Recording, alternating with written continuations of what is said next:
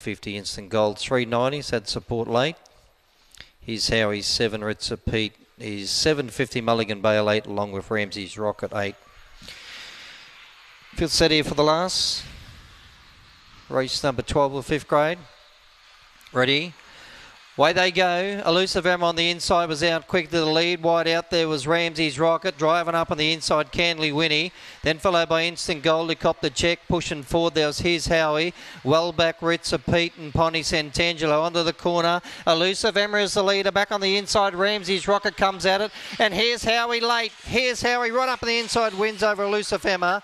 Ramsey's Rocket back to third, then followed by Instant Gold, Canley Winnie.